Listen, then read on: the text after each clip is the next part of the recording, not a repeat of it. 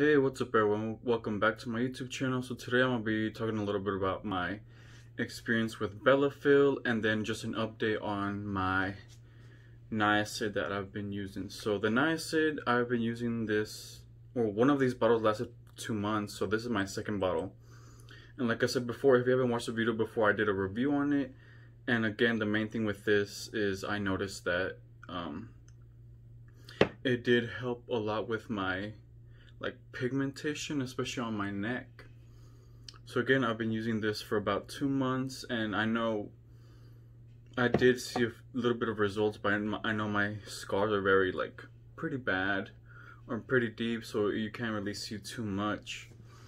So when it comes to the Bellafill, it's pretty expensive. It really is, but it's one of those things where it's more of an investment. So Bellafill does last, I think, about 5 years. It's like another alternative to Juvederm, which is like another type of filler that gets injected into your skin. So for Bellafill, again, it is expensive. It cost me about, I think, I want to say $2,500 for like 3 syringes, but I know it does seem like a lot of money, but when you think about it, I kind of did the math in a way. So it lasts about 5 years.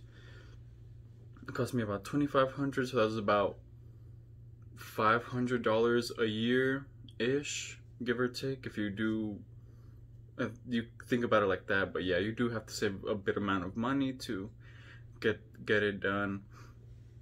So I'm gonna be posting a few before and after pictures right now. I think I did see a good amount of results when it comes to these before and after pictures after the Bellafill.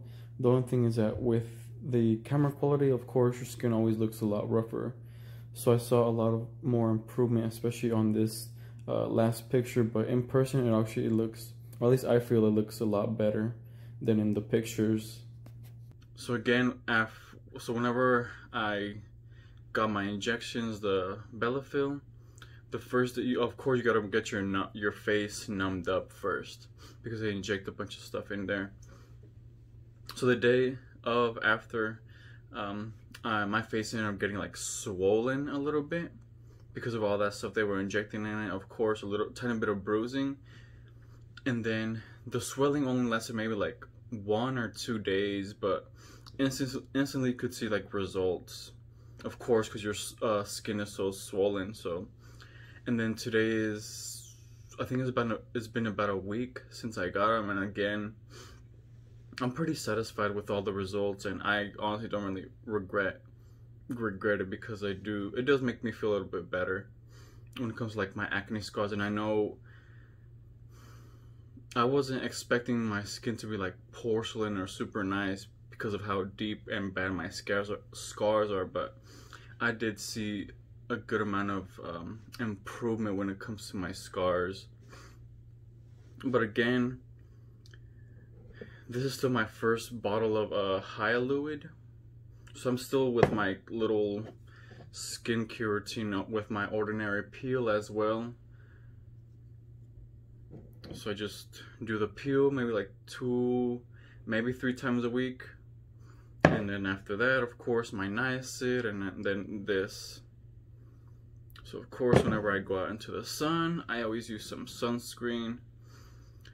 But yeah, that's really it when it comes to Bellafill. Just, you gotta save up if it's something you really want. And again, the results are instantaneously, and there's not a lot of recovery time compared to the microneedling or any type of lasers. It's just you're in there and you're out. The only thing is just that your face gets a little bit swollen. That's really it. But I'm about to go into my bathroom right now so you guys could see a little bit of the light that goes.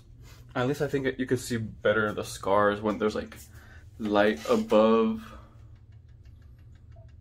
on top of you. So as you could tell, I personally do think the scars are a bit better, but since my scars were really bad from the beginning, it was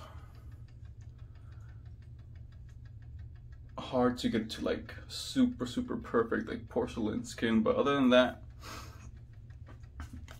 I actually would recommend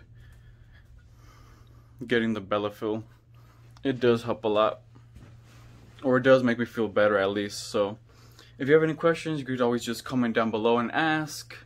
And then I'll probably do another update when it comes to the Niacid whenever I finish that bottle. Maybe another 3 or 4 month update for the Niacid. But again, thank you guys for watching. Make sure you guys subscribe to my channel. It does help a lot, and thank you for supporting.